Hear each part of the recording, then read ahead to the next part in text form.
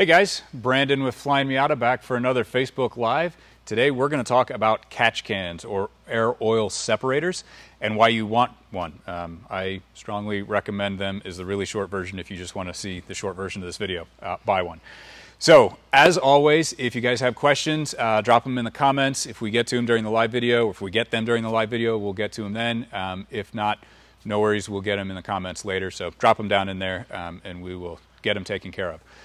So what is a catch can? Well, a catch can is an air oil separator. What is an air oil separator?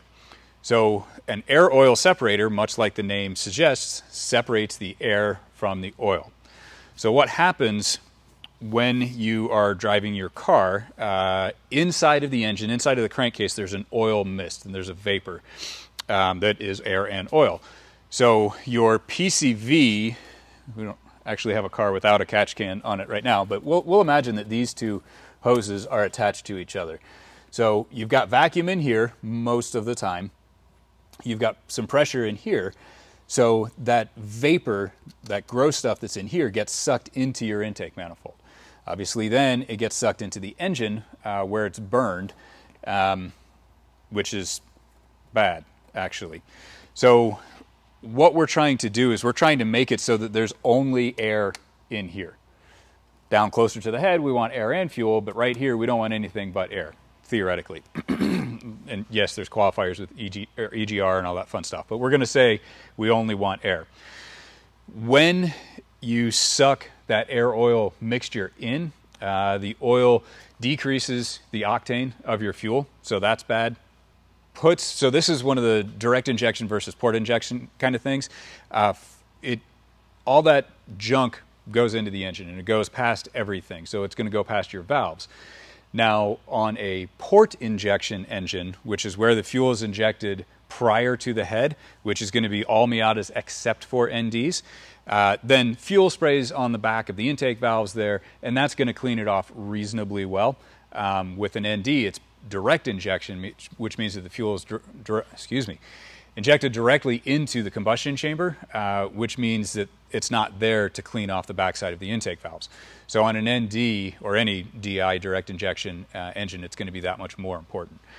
And there's all sorts of gross stuff in that air and oil, and Travis was excited about doing this demonstration, so we'll do this right now.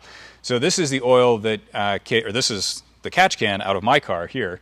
I honestly have no idea how many miles this is. We'll say 3,000 miles. That's a totally random guess, but it's certainly more than 20. So you can see how much, I don't know if you want to see how full it is to get an idea of that first. So that's what's in there. And you see how it's kind of thin and it's kind of separating. That's because there's water. There's condensate in there.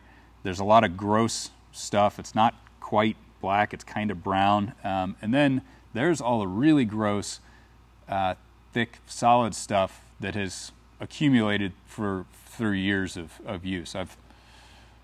Again, I have no idea, but let's say I've had this catch can on here for 7 years. A long time anyway.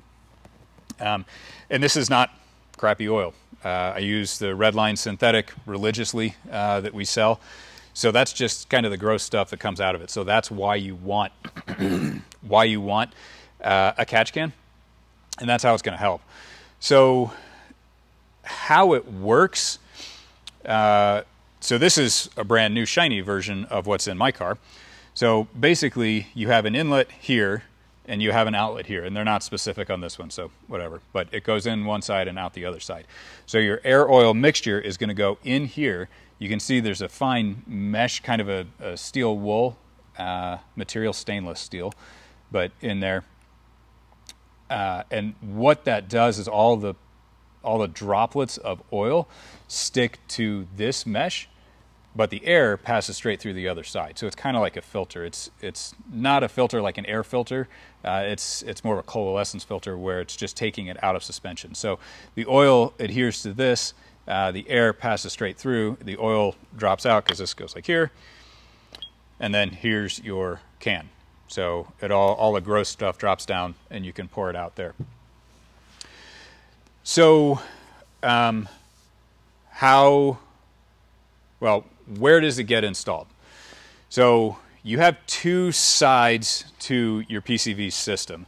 There's the engine, or the intake manifold side, which is actually going to be the exhaust side of the system, and then you have the intake side. So theoretically, vacuum in the intake manifold is going to suck that mist in here into the intake manifold, and then this is going to be your supply of fresh air so that it's not pulling against a vacuum, right? Realistically, it comes out of both sides because there is pressure in here, especially with blow-by and that kind of thing, that means that it's going to come out of both sides. So where I'm going with that is if you're only going to do one catch can, do it on the intake manifold side. If you're going to do two, which is the right way to do it, and really what I should have, then you want it on both sides here.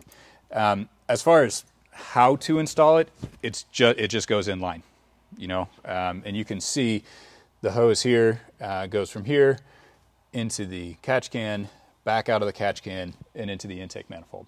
So it'd be the same kind of concept with this thing. Pretty easy. Now, one of the really slick things that we have, unfortunately we don't have one here to show you, but is the Verus catch can that we have for the NDs. And these will most likely work with the other generations. We just don't have a bracket for it. So if you want to buy one of these for another generation, awesome, do it. Bear in mind that you're going to have to come up with your own mounting, but it shouldn't be that complicated. So anyway, I really like this because it has both sides built into one. So we had some questions about what all these hoses are and what's going on. There's too many hoses. Yeah, that's a fair question for sure. So you have the pre-intake. You can see this hose right here hooks up to the intake here and the valve cover here. So this is the intake, quote unquote, of the PCV system, and it goes through a catch can in here. And then this is the outlet side, so between the intake manifold and the valve cover, or the crankcase more specifically with this car, and I'll show you that in a second. So that has it built in here. The Verus is especially slick inside because it has that stainless steel mesh that I was talking about, but it also has baffles that are machined into it, and then it has a drain down here so that you can drain it easily yourself. So fun side fact, one of the exciting things about California, catch cans that do not drain to the oil pan are actually illegal, which seems wildly counterintuitive, and if you stay up to date on your maintenance, it is. However, if you don't stay up to date on your maintenance, you fill up your catch can, then you're actually sucking oil into the intake of the engine, and that's going to be much worse. So that's why we can't ship them to California. So sorry, Californians. Now, I said that on the ND it goes to the valve cover, and it doesn't. It goes to the crankcase. So again, top side goes to the valve cover, easy peasy, no big deal. You could see that. So it is kind of a mystery where those go, right? Because they just kind of disappear back in there. Well, they go back here. So this is the same kind of concept as we were looking at on the NA, but it's down here. So this is actually your PCV valve right here. Excuse me. And then this is the intake half of that for the intake manifold. So again, it's crankcase as opposed to valve cover, but it's all the same thing. It's all connected. So now on the NCs and the NDs, they do actually have a pretty slick baffling kind of setup in here. Now it is not a catch can. It's going to help the oil come out of suspension because there are channels in there. It does not have any kind of mesh in there, so it's not going to be as comprehensive as either one of our setups. And also, obviously, there's no drain on that. It just drains right back to the oil pan. Now, the OEs do that for ease of maintenance so that it's not one more thing that the driver has to worry about. So I get where they're coming from, but for those of us who are okay investing a tiny amount more time in maintenance in exchange for the long-term health of our engine, really, really good idea to do that. So this, for the intuitive of you, among you, this is a bit of a headache to get to when you're installing it. We do have an install video on that, so we can show you exactly how to do it. You will probably still be cursing us, but there are some pretty good hints in there to make it as easy as possible. So So anyway, just to show you some different locations, again, that's where the Verus one goes. It's got a bracket. There's a little bit of adjustability in the bracket because it's actually slightly different between the ND1 and the ND2, but you've got them both there. This, again, my car, it's mounted to the firewall where it's suggested in the instructions that Moroso includes, and you can see it comes with this aluminum bracket. It actually also comes with, Travis, I lied, I told you I wouldn't need these parts. It also comes with this bracket to stand it off a little bit. I'm honestly not sure why I don't have this on my car. Maybe I didn't have this bracket, I'm not sure, but it does make your life a little bit easier so you can wrap your hand around it. And then on Bob here, you can see we've got it mounted where the washer bottle used to be. So that's a really, actually pretty slick place to mount it if you have that capability. And we've got our cappuccino bottle on here. The plastic one is no longer available, but a shameless plug for our new shiny aluminum overflow or washer bottle that we have. So that is a great way to do that. Obviously, the world is your oyster. There are all sorts of places that you can mount it. If the hoses are not long enough, then new hoses are extremely easy to find. So no big deal. Okay, so I think that was my spiel there. We did get a bunch of questions, so I'll go through those now. Again, you have more questions, please drop them in the comments and we'll get to them. So question number one, should I still use my PCV? Absolutely. So the PCV is intended to keep pressure from flowing into the crankcase from the intake manifold. If you have a boosted car, yeah, you really don't want to pressurize the crankcase. You're probably going to do that anyway because the PCV valves are not spectacular to start off with. If you have not already, and you've got an NA or an NB, definitely upgrade to our turbo-specific PCV. But regardless, short version, yes, leave it in there. Mazda intended it without a catch can. Catch can is serving a different purpose, so leave it in there. Okay, this one, so doesn't the oil that's recirculated back into the engine lubricate the upper cylinder walls?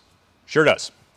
On a two-stroke, not on a four-stroke. So you have oil rings in the pistons. There's oil. All the oil comes up from the bottom to lubricate stuff. The only thing that should be in the combustion chamber is air and fuel. Done. So no, that is not in. You don't want to inject oil in there. So oil in your combustion chamber is realistically, it's always going to happen a little bit. From a theoretical standpoint, you don't want any in there. Have we done long-term testing and seen improvement?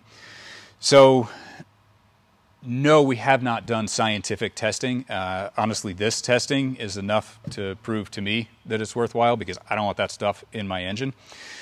So, I will also say that on this car, again, my personal car, I typically change the oil based on smell and color of the oil. So following that theory with a catch can in it, I think I got up to 8,000 miles, and this was with synthetic, and the oil still looked great, and I basically just got nervous and changed it because it seemed like it had been a really long time. That was probably 3 or 4 years ago, still runs like a dream, doesn't burn a drop, so on and so forth. So no, we have not done any A to B testing, but the theory is pretty well proven, and the engines that have them have done a very good job in terms of lasting a long time. And this is mostly street, sometimes track, and it's got 130, 140,000 miles on it, you know, a fair amount of power, whatever. So I would say yes, we have tested it at least to some extent. Excuse me. So for stock and healthy engines, is it a beneficial thing? Yes, I still think so. And I think especially so, again, for the direct injection engines, the NDs, but I would put them on any of them. I have 4 cars at home, and 3 of them have catch cans, and 1 of them doesn't have a catch can because I just haven't quite gotten around to it. And actually, they're all internally stock. This one might be making a little more power than it came from Mazda with, but the other ones are actually stock, and I still have them on there, and they still pick up junk, and they still seem like a very, very good thing to do. So yes, I would do it. Is your engine going to melt into pieces if you don't have one? No. Are you going to get a shorter lifespan out of your engine? Probably, but shorter doesn't mean short. I would still expect a long lifespan. But if you want to help it out as much as possible, catch can. What works with the V8 conversion? So with the V8 conversion, the Moroso catch can will work fine. The routing is a little bit different, although the concept is the exact same. So you do have two valve covers, so you have to bring those together, then go through the catch can, then go into the intake manifold. But again, the concept is the exact same. So yeah, it'll work just fine. Downsides to running catch cans with an open breather. Well, if my buddy Daryl is watching this, he could tell you, because he has an Exo set that used to have an open breather, and he kept getting oil all over his helmet because he didn't have a hood on it either. Basically, if there's, the theory is that there's a filter on the, I mean, it would be on this side, but say you've got your valve cover, you've got your catch can, and then there's just a filter on the other end of it. Well, that's great when it's working in theory and it's all going this way, getting sucked into the intake manifold. When you're pressurizing the crankcase, then it's going to go backwards and it's going to come out of that filter and you'll get an oil spray. You might get a little bit, you might get a lot under the engine or under the hood. You may get a little film on your helmet visor because you're driving an Exo set that doesn't have a hood on it. So I'm not personally a big fan of the filters on the end there. The other thing to bear in mind is that if you have a car that's still running stock engine management, you cannot run a filter there because that's going to let unmetered air into the system. So that's air that the computer has no idea it exists. So the car is not going to run appropriately. Is it going to be catastrophic? No, probably not, but it's not going to be right either. So leave it all plumbed together. With a Mazda Speed, should I change the stock air oil separator? The stock one's okay. The stock one does a decent job of separating stuff out. The stock one does drain back to the oil pan, which is two problems. One, it drains back to the oil pan. So, and I've already spoken about how I don't really like that. You could do something like put a ball valve in the end of that hose and then cap the piece that goes onto the oil pan. If you're going to do that, I would actually recommend an aluminum plate to cap the oil pan, because I don't really trust rubber caps. I've had decent luck with silicone caps. However, silicone and oil don't get along well together. So I would just fabricate a simple aluminum plate, block that off, and then run a drain on it. You could do that. These are going to do a more comprehensive job of filtering it, and it's a really easy way to catch it all together. So if you want to do that, awesome. If you want to put one of these on the intake side of it, and then you want to leave the stock one on the exhaust side of it. Oh no, actually, sorry, it's been a while since I've looked at a Mazda Speed. I think the Mazda Speed catch can is actually on the intake side of it. So you could add one of these to the intake manifold or the exhaust of the crankcase side of it, and still get the benefit of not burning all that junk in the engine. So a little bit of a gray answer there, I guess. So let me know if I didn't answer that completely. But short version, I would probably leave it where it is, put a ball valve in it, and then add another one to the intake manifold. Okay, where are the tubes going on the Verus? I think I covered that. That was a very good question there for sure. I've heard these are almost a must-have for DI engines. How much do they actually reduce carbon buildup on intake valves, and why don't manufacturers put a better system in from factory? Again, manufacturers don't want to force us to drain something. Also, emissions laws say that they can't force us to drain something, or at least California's. I'm not sure of all the ins and outs there. So that's why they don't do it. You can see, again, that Mazda did do a kind of as much as they could do without adding any maintenance to it. So there are the baffles to try to decrease the amount of oil mist that actually gets into the intake manifold. I'm sure we haven't done any scientific testing. I'm sure it does work. I'm also sure it doesn't get all of it. We did check out the intake valves on one of our ND engines with pretty low miles, and it was kind of not great. We actually spoke to some people about it, and it seemed like it gets to that point and then it doesn't get a whole lot worse. That's what we were told. Short version, I would do it. Again, I'm not going to tell you that your engine's going to explode. If you don't, you don't have to, but I would recommend it for the long-term health of your engine. If I had an ND, which I really want one, then I would have one for sure. Have we ever analyzed what comes out of a catch can? Well, we've used our eyeballs, and it's disgusting. But still, totally valid question as far as a Blackstone oil analysis. We have not done that. That would actually be a pretty intriguing experiment, so we might have to do that. But as of right now, no, we have not. Dealer says the catch can will void the warranty on my 2021. What else should I do? Well, for one, not real sure the dealer is actually right on that. Now, warranty stuff is really vague. I saw a reference in the comments to it being the dealer having to prove that what you did caused the failure. They're referring to the Magnuson-Moss Warranty Act. As far as aftermarket, that is totally applicable as far as aftermarket replacements of stock parts. Its applicability, if that's a word, to additional parts is a little more gray. That having been said, a catch can's not going to do anything. You know, if your catch can comes apart and parts of it go into the intake and that kills the engine, sure, that would void the warranty. It's not really plausible, but I can see that situation causing a voided warranty. Outside of that, it's not going to happen. And if they try to say, well, we're not going to replace your transmission because you have a catch can, they're out of their mind. And I would push them hard on that because that's just not plausible at all. So personally, I wouldn't be real concerned about it. And if your dealer says that, I'd probably find a different dealer. Okay, this is kind of sort of talked about it before, but how much of a difference does it truly make? It pulls out all this disgusting stuff. And again, in my experience with very non-scientific sniff and look test, it allows me, it basically keeps the oil alive much longer. So, how to mount with an Edelbrock supercharger on an ND, I'm assuming? I don't know, but it should be pretty straightforward. So with an Edelbrock, basically this intake, this naturally aspirated intake manifold gets replaced with a forced induction intake manifold, kind of, sort of.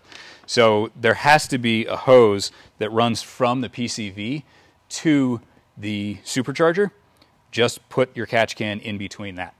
That's all it is. So find where this hose goes to and put it in. I would recommend looking at the routing, seeing how accessible the routing is, and making sure you know what you're in for before you buy the catch can. I would still absolutely recommend it for all the reasons I've spoken about over and over again, but I don't know how difficult it's going to be to access with an Edelbrock, so I would make sure you know what you're getting into as far as that's concerned. Will running a catch can interrupt or alter the vacuum pressure? No. If something... Anyway, no, I can come up with reasons why maybe something has catastrophically failed with a 0.00001% chance of happening kind of thing, where it maybe blocks it, but still that's not going to give the crankcase pressure a place to escape, and only if both sides have failed, whereas the vacuum is generated by the engine and pulled into the intake manifold and so on and so forth. So really short version, no, not a concern. As long as they don't have a breather.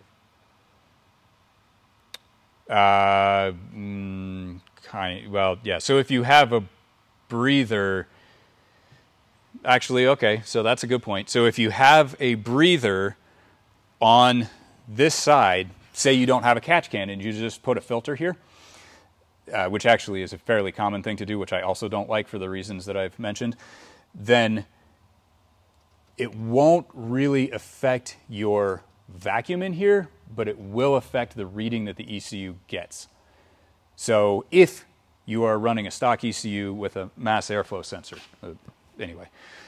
if you have a standalone ECU that's a manifold absolute pressure, which just reads the pressure in the intake manifold as opposed to measures the amount of air going past the sensor pre-manifold, then see, now I've gotten myself confused. But if you have a stock ECU, don't put a filter on it.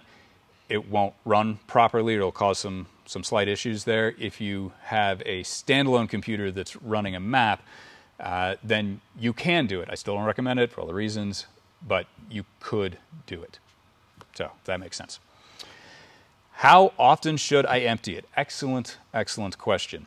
So when you first install a catch can, I would probably do it weekly or so. Hopefully, theoretically, you will find very, very little in there. With actually all of my cars, I do it once, or I do it with each oil change, rather. They're all old, but they're all reasonably healthy old, so I absolutely get stuff out of it, but I don't have any concerns about filling it up. If you are blowing a lot of oil smoke, if you have reason to suspect that your engine is not healthy, then definitely check it more often. If you have a lot of blow-by, this is not the solution. This is a way to get all of the extra junk that's being forced into the intake manifold out of that, because there's so much pressure in the crankcase and it's putting that much more of this air and oil mist into the intake manifold and therefore into the engine. This can filter that out, but that's not your actual problem. That's a symptom, not the cause. You need to address the cause. So hopefully that answers that question. Would a catch can be worth it on a daily driver in a humid climate? Absolutely. Again, I like catch cans on everything. They also, as I kind of showed with this thing, they pull out a fair amount of condensate, and particularly if you have a very short commute where you're not burning that condensate up, you're not getting it hot enough to get it out of that, then this is going to do a very good job of pulling that out for you. So again, I think all of them need it, but I think a very moist climate is going to need it that much more. So yes. Do I need a catch can for fill in the blank? Yes, almost definitely. Travis, do we have any questions? We have a few. I think you've covered most of them, but I'm just going to read them off, and okay, then you can elaborate if you want to. Sure. If we've already covered it. Yeah. So be it. So Karsten asks, on the MB, the hose in the exhaust side goes to the intake. Should you let the catch can breathe free and not from the intake tube? So I think he's asking about it. Yeah, circling back to the filter thing, can you do it? Yes, as long as you have a standalone ECU. Should you do it? No. In my personal view, there should be a filter on the end of your intake. There can be a filter on your bypass valve, your blow-off valve, if you have a standalone ECU, and only if you have a standalone ECU, and that should be it. I am not a fan of putting a filter on the valve cover, on the catch can, whatever. I think that whole system should be enclosed within the intake system. And yes, granted, this hose goes to here and then immediately goes to an air filter, but they're far enough apart that any oil mist that comes out of here, well, they're far enough apart, and more importantly, the airflow is going this way, so any oil that comes through here is going to get sucked into here. It's not going to come out of here. Whereas if I just had an air filter on there, it would come out of the air filter. So hopefully that answers that question. If not, let us know. So I think, sorry, I'm reading those as well. Yeah, go ahead. Sorry, we have a couple more. Mm-hmm. Advantages to running on a non-boosted car. Still same thing. So the other two cars in my fleet that I mentioned that have catch cans are not turboed. They're naturally aspirated. They still have catch cans. They still pull stuff out. It is, I would say that it is more important with a turbo car or with any forced induction car, because your crankcase pressure is likely to be that much more, which is going to force that much more of the mist out. So I would put a priority on it with the forced induction car. That having been said, I would absolutely still use it on a naturally aspirated car. Which do we recommend for Habu V8 conversions? Whatever fits. So this is a pretty small, pretty easy to fit kit. It is intended for Miatas with Miata engines. Really the only place that matters is hose size. So if you have a Habu, then you can go to Moroso. Maybe they have one specifically for an LS3 with different hose sizes, or you just get this thing, this kit, with the knowledge that you may need to replace the hose barbs that go in here and the hose, the rubber hose that you use to actually connect to the engine, because those engines may have a different size. Outside of that, this will work fine. And you know, maybe you have to get creative with the bracketry and that type of thing, but That's kind of part of the deal with that. So this engine was never supposed to be there in this chassis. So people are probably not going to make a complete kit that matches the chassis and the car, outside of us, I suppose. But anyway, should be a pretty easily solved thing with a little bit of ingenuity and fabrication. Here's a fun one. Okay. Can I use a catch can with 2 imports and a filter on the top for a race car? So my answer doesn't change, really. So you can do that. I guess if it's 2 imports, what's it doing is my question, because if it doesn't have an in and an out, and they're both going in, oh, sorry, okay, I get what you're saying now.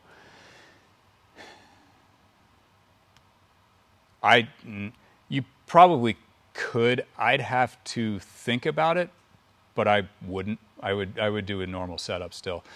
There are a lot of questionable catch can installations out there, and I'm not necessarily saying that this is one of them. I'd have to look at it and think about it a little more. But there are some where the concept is not fully realized. There are some where it's very fully realized and it's done extremely well. For that, you could, but you'd still have the potential for oil mist coming out. So I would not recommend it. I wouldn't do it. We had another question about the breather filter I'm going to skip. And this next one's kind of specific. Does a stock Indy 1 need or benefit from one if it's already got 100,000 miles on it? Sure, it's always beneficial. It's just getting worse. Again, I'm not trying to say that you absolutely have to have one or your engine's only going to last 101,000 miles, but if you have one, it'll last 300,000 miles. That's not it. But it's still, again, even... So this car had at least 100,000 miles on it when I put it on, and it's still beneficial. It's still pulling all this junk out of there, and that's that much junk that's not going into the oil supply, even if we're ignoring the intake valves and such. Yes, Travis, it looks like you just saw something noteworthy. Well, this is a good question. Okay. How do you tell if a catch can is actually a good product? Because I've seen them with the mesh, without the mesh, just with baffles. How do you tell what's a good catch can and what isn't? So the really short version is make sure that whatever it is has a very comprehensive way to get the oil out of suspension and then drain it down into a receptacle or potentially back into the oil pan, which again I don't recommend, but is better than nothing. So actually one of the things that I neglected to mention on the Verus, it has the baffles, like I mentioned. It has the stainless mesh, like I mentioned. It also has coalescence filters. So on the end of each of these guys, there's a little white filter that's not meant to filter out every single possible thing. It's just, again, meant to bring that air, or bring the oil out of suspension in that air-oil mix. So it's encouraged to come out of suspension 3 ways. The Moroso is very good. I have an abundance of faith in them. Moroso makes awesome products. If we're being pragmatic, it only does it one way. Now, it is one very comprehensive way and is very dense with the mesh, denser than that, to be fair, but it's only one way. So I hope that answers the question. So if it's just baffles, I wouldn't trust it. If it's an in and out into, like this but with no mesh, it's worthless. It's not going to do anything. And you want to make sure that it's something that will last. I did kind of try to cheap out with a compressed air filter something or other that I saw on a forum somewhere, and I picked up at my local Harbor Freight, and it worked okay for a few months, and then the whole thing just kind of fell apart, which I can't fault them for because that's not the appropriate application. So be aware of using things in the appropriate application. I'm all for reappropriating stuff, but if it's made for ambient temperature and you're sticking it under a 200-degree engine bay, it's probably not going to last. So that kind of thing. What else, Travis? That's it? Okay. Then I think that is it. Thank you for tuning in, as always. If you have more questions, drop them in the comments. We'll get to them after the fact. We'll put links in the comments. We'll put links in the comments to these guys, the Moroso and the Verus. Be sure to like, subscribe, do all of the social media things, and tune in next week. We'll be back again for another Facebook Live. Thanks, guys. We'll see you.